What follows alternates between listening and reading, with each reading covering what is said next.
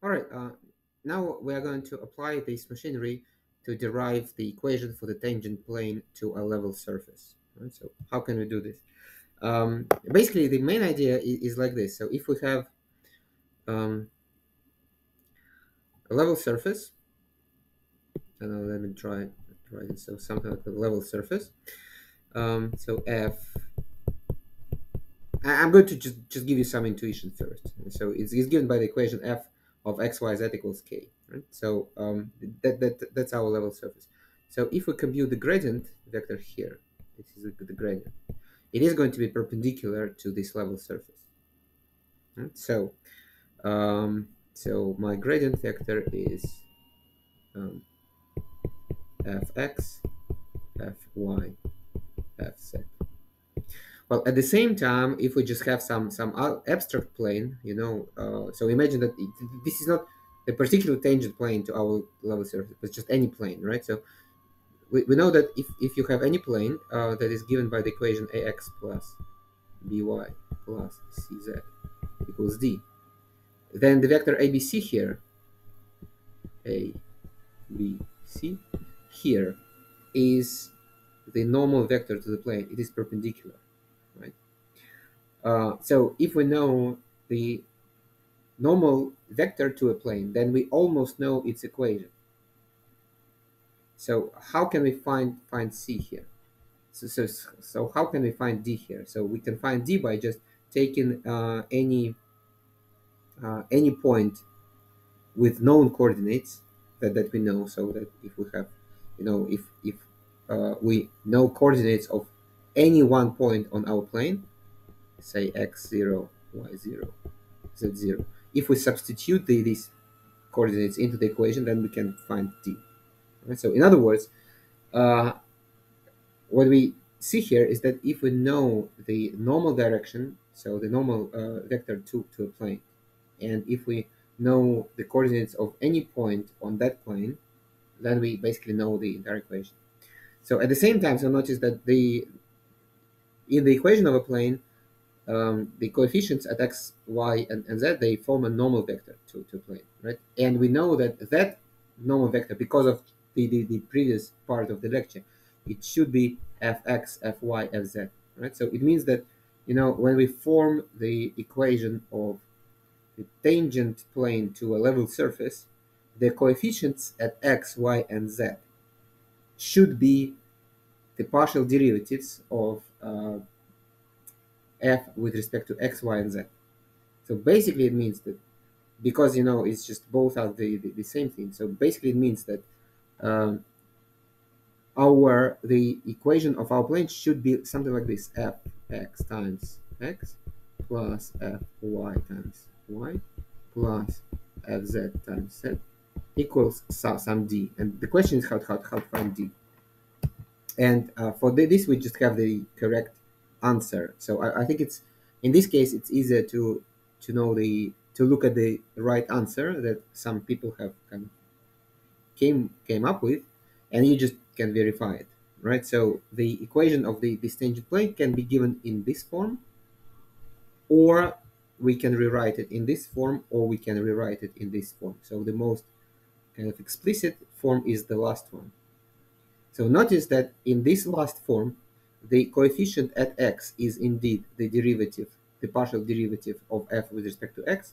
The coefficient at y is the partial derivative of f with respect to y, and the coefficient at z is the partial derivative of f with respect to z. So the coefficients at x, y, and z are the right ones. So they are the entries of the gradient vector.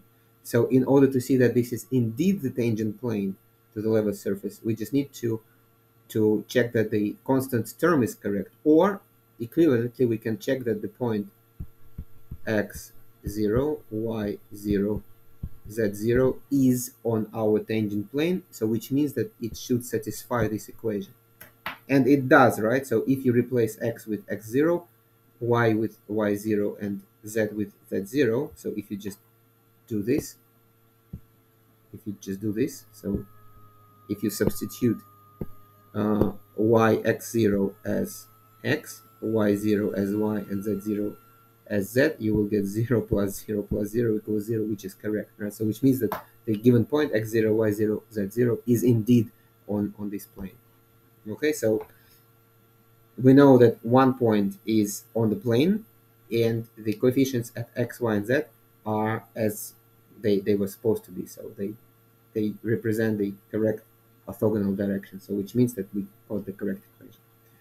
Well, and you can also use this to find the equation for a normal line to a level surface. Just the one thing is that one equation in three variables, it defines something two-dimensional, right? Because you have three variables in one equation, so 2 degrees of freedom. So you get a plane or a surface. So in order to specify something one-dimensional, like a straight line in the 3D space, you need either two equations or you need parametric equations. So in this case, it is a parametric equation, so with 1 degree of freedom. So the degree of freedom here is represented by t. But the idea is still the same, right? So in order to construct an equation of a straight line, so what you do is you basically align it along a given vector. So this is the given vector, fx, fy, fz. So you know that a given point is on your line, and the given point is x0, y0, z0. So you know that it is on the line because if t is 0, then you will get x0, y0, z0. And the fact that these are coefficients at t mean that this straight line given by this equation is parallel to this direction. Okay, so this is how we derive normal line to a level surface. And here is a specific example. So find the equation of the tangent line and the normal at the given point to this ellipsoid. All right, so first of all, let me write down what, so this is basically f of x, y, z. So f of x, y, z is x squared over 4 plus y squared plus z squared over 9. So to find the equation of the tangent plane and the normal line is, to do it, we first begin with finding the gradient vector. So nebula f is, the first entry is the derivative of f with respect to x. So it's going to be what, x over 2. The second entry is the derivative with respect to y, is 2y. And the third entry is the derivative with respect to z, is 2z over 9. So then nebula f at the given point, and the given point is negative 2, 1, negative 3. So now I need to replace x with negative 2, replace y with 1, and replace z with negative 3. So doing this, I am going to get what, negative 1, negative 2, negative 2 thirds. Stop, positive 2. Okay. There's 2y. If y is 1, then I just get 2. Okay. All right. So this is the gradient vector. Now the components, the three entries, are going to be the coefficients to derive the equation of the tangent plane, right? So what I should do, I should write the first entry of the gradient vector, minus 1 times x minus the given point, negative 2. X minus negative 2 is x plus 2. Okay, plus. So then I'm looking at 2 times y minus. Now I'm going to look at the value of y here, so minus 1. Plus, okay, we have negative 2 thirds, so let me change it to minus. So this is minus 2 thirds times z minus, okay, the value of z is negative 3, so minus negative 3 is plus 3 is 0. So this is the equation of the tangent plane. So then I can just simplify it. So minus x minus 1 times 2 is minus 2 plus 2y minus 2 minus 2 thirds z minus 2/3 times 3, so minus 2 is 0, and then I guess I can move everything, all the constant terms, to the right hand side. So I'm going to move minus 2 minus 2 minus 2 is minus 6. I'm going to move them to the right hand side. It's going to be 6, right? So I'm going to get minus x plus 2y. Um,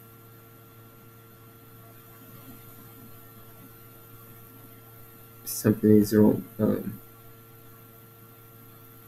Minus 3. Ah, yeah, of course, of course. Sorry, oh no, is it correct?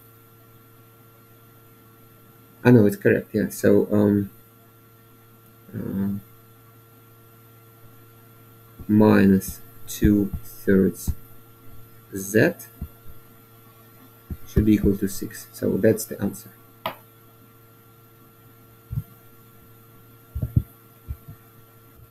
All right. So here is again the answer. In the printed form. So minus x plus 2y minus 2/3 z equals 6. All right.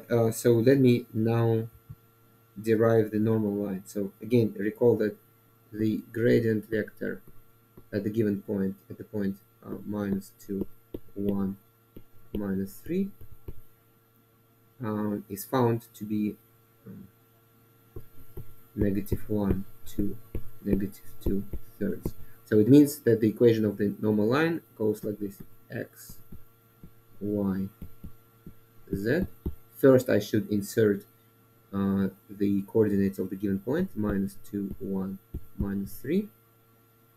Then I should write, so these entries of the gradient vector should be coefficients at t. So minus t plus 2t minus 2/3. So, and these are basically the coefficients at t are just the partial derivatives of x, y, and z with respect to, well, of f with respect to x, y, and z. Okay, and that's basically how we do it. So that's the answer here,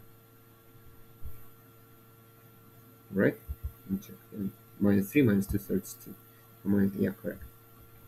Okay, so that's it for the tangent plane and the normal line.